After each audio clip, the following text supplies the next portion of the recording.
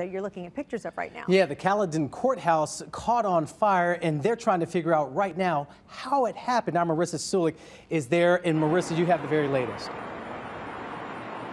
Yeah, well, Marius, we're outside the Sumner County Courthouse here right now, and usually because it's under construction, it's really loud. Usually these lifts are working, and you can hear all the hammers. But as you can see, because of the investigation, things are a lot quieter.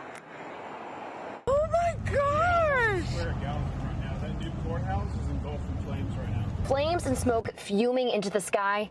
That was the view anyone could see in downtown Gallatin Sunday night. But some were right there. So I actually live right across the street here at the funeral home. Like Jeremiah Scott. Walked outside, saw the flames coming up out of the roof.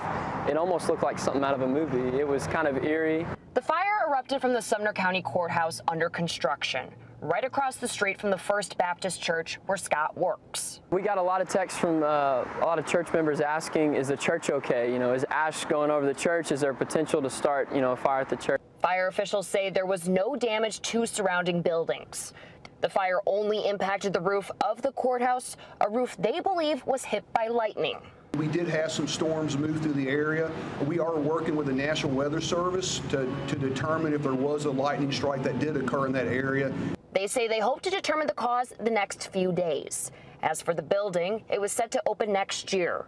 Now that will be moved back. We'll have architectural engineers come out and make sure the integrity of the building has not been affected. I'm certain that we're going to have to replace a large part of the roof.